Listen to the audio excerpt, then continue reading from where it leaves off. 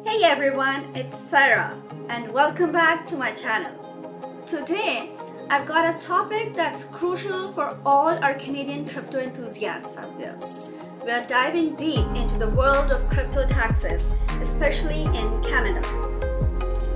So grab your notepads because we are breaking down the difference between business income and capital gains. Let's get started. Distinguishing business income from capital gains. When it comes to taxing profits from crypto assets, it's crucial to differentiate between business income and capital gains. Business income is subject to full taxation at your marginal tax rate, whereas capital gains income is only half taxable. For instance, let's consider Dan, a Canadian resident who earned $80,000 in profit from Bitcoin sales.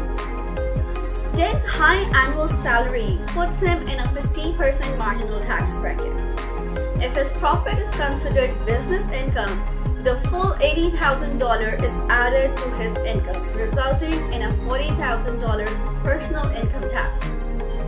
However, if treated as capital gains income, only $40,000 of the profit is included, leading to a $20,000 tax payment.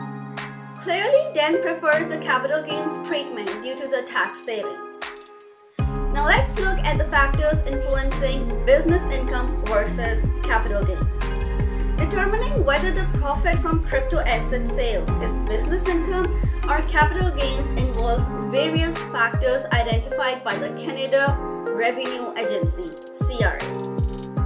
First factor is transaction frequency. Higher trading frequency suggests business income over capital gains.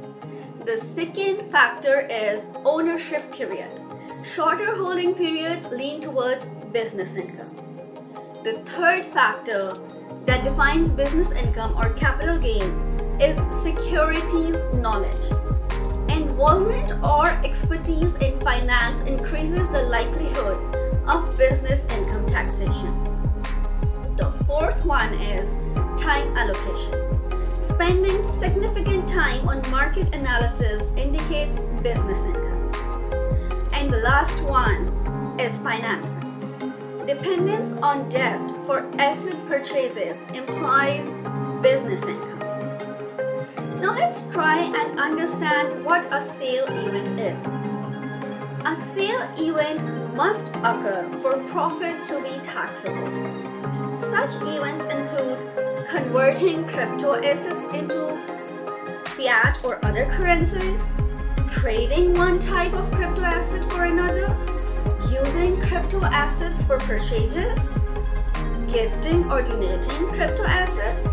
Let's look into crypto to crypto trade in detail.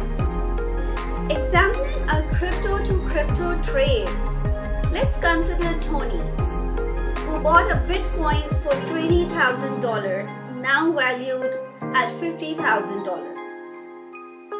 Tony, a full-time day trader, falls in the highest tax bracket, faces a 50% marginal tax rate.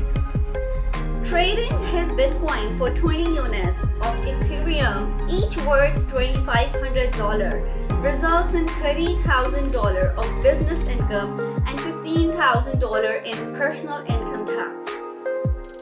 Cryptocurrency transfers to exchanges.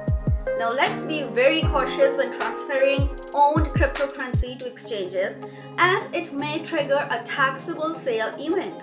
For example, Jane transfers her Bitcoin to a top crypto trading platform, effectively relinquishing ownership and control, leading to a tax liability.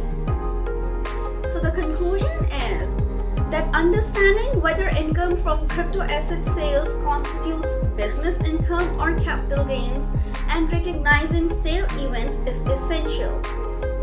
If you found this video helpful, please hit the like button and subscribe. Thank you for watching.